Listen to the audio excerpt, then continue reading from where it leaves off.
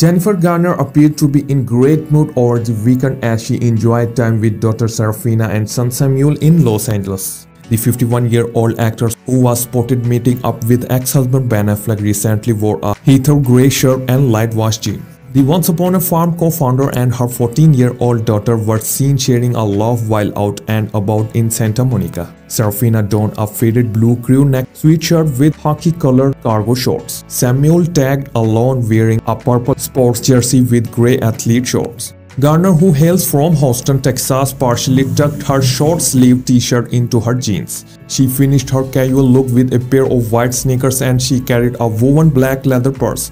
The former Alice sensation's dark hair was arranged in an off-center part and pulled halfway back. She shielded her eyes in a pair of dark sunglasses while heading to Sam's basketball practice on Saturday. Seraphina rocked mismatched stocks, one navy blue and the other white, as she toted a book. The teen also wore a long royal blue necklace with a silver-toned dog tag pendant. Her casual fuss-free look was completed with a pair of faded gray Adidas sneakers with navy blue strips.